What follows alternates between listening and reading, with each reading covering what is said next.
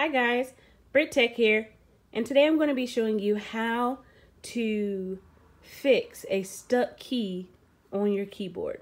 So this works for any Windows computer or MacBook. It works pretty much for any computer, laptop with a keyboard.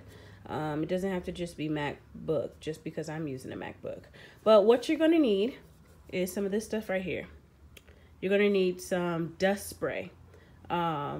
You can get it from Amazon, you can get it from Office Depot, you can get it from eBay, you can get it from Walmart, you can get it from just about anywhere. And it usually comes with like a little stick so that you can get in the nooks and the crannies, but I don't have the stick on this one. I got this one from my job, so yeah, we're just gonna work with that.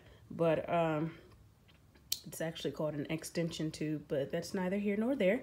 So what you're gonna do is wherever you feel like a little, or you see some particles or debris, you can spray this in the cracks like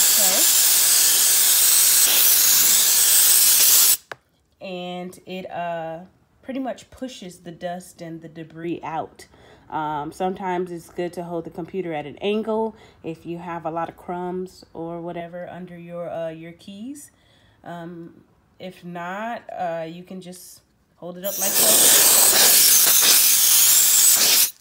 and begin to spray it. Now, this causes the can to get very cold, so I would only do it for a couple seconds at a time so that it's bearable.